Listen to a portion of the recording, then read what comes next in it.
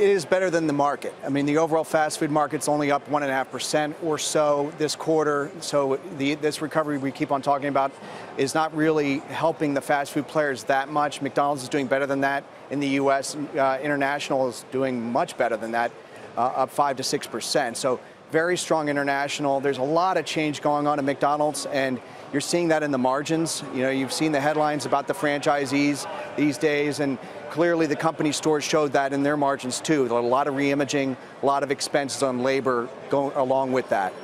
What do we attribute the strength overseas to specifically here? I mean, is it essentially a little more of a consumer cyclical tell overseas than it is here? Because it seems kind of defensive here. Yeah.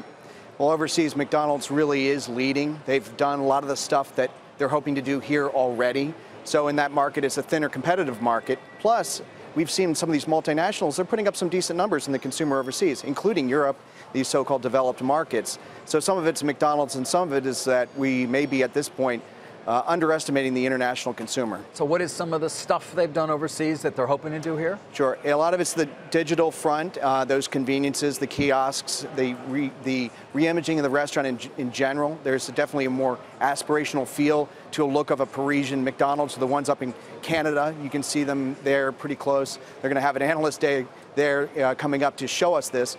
Obviously, the food is another part of this.